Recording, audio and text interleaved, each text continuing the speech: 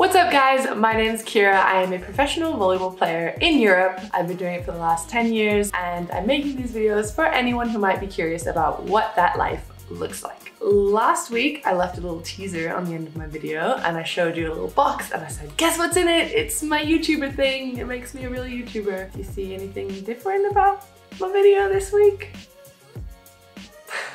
I got a neon sign! I watch a lot of YouTube videos about how to make YouTube videos. Everyone seems to say that the background is really important and the lighting is really important. Right now, I don't know if you can see, but I'm basically just my kitchen. I've tried to put some plants up there, make it aesthetically pleasing, but now I've got a thing. So when you come back next time, you'll know it's my video. I don't know, Daniel Schiffer has a banana.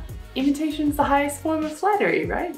There is a background story as to why it's a cactus. When I was living in Italy, my sister came over and she gave me a little cactus and she wrote on it, "Hello, my name is Benjamin Cactus. Stroke me in case of kitten adopting emergency." Apparently, I adopt cats wherever I go.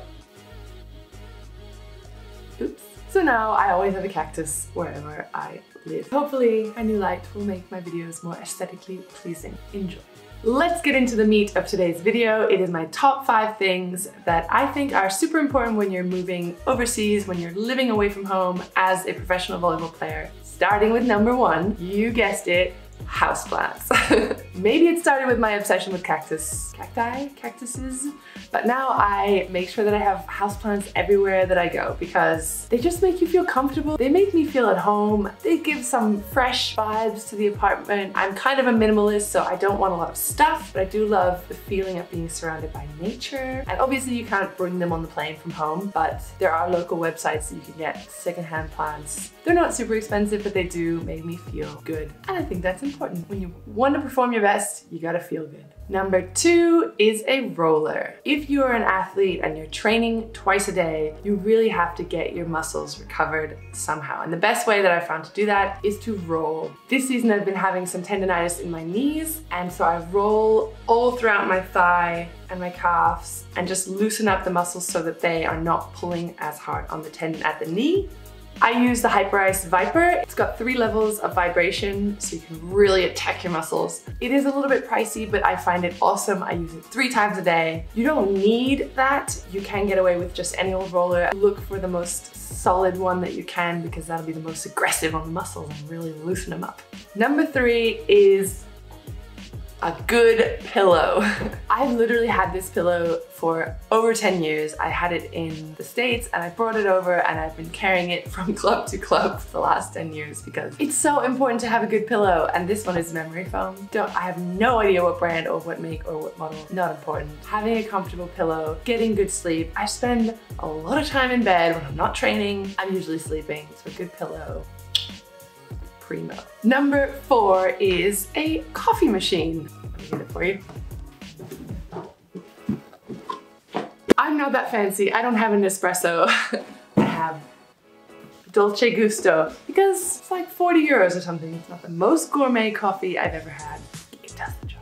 You have really weird hours as a volleyball player. You might have a really early training one day and a really late train the next day, so body gets a little bit thrown off. So sometimes you'll be napping in the middle of the day and you wake up and you need that caffeine hit. That's where the coffee machine comes in. Coffee is life. Number 5, and maybe the most important to me right now at this time in my life, is an ice bag. You can even hear that there's ice and melted ice, which is just water, because I was wearing it just about 5 minutes ago. It is so simple, I know, but icing and recovering after training is so important to being ready for the next training the next day. As I mentioned, my knees are not ideal at the moment. After training, I'll put on the ice bag for 10 minutes, take it off, maybe put heat on it, take that off, put ice on it, and get the blood pumping for recovery of the muscles. It's something so simple. You can carry it with you everywhere in your bag. Super simple, super light, super cheap, super necessary. If you want to be a pro player, get yourself an ice bag. So that's it guys, my top 5 things for being a professional volleyball player in Europe. We're moving around a lot, we're changing clubs a lot. You can't carry a lot of stuff with you, you become a minimalist by nature. But there are a few things that I always make sure at the beginning of the year that I have so that I can get into my routines. Rolling for recovery, icing for recovery, sleeping well, being awake when I need to be awake, and just in general, feeling at home so I can perform my best. I really hope you enjoyed this video, guys. Hit subscribe if you want to see more videos like this. I'm making them every week for you guys so you can see what it's like to be a professional player in Europe. Leave me a comment if you have an idea for a video, and other than that, I will see you next time. Bye.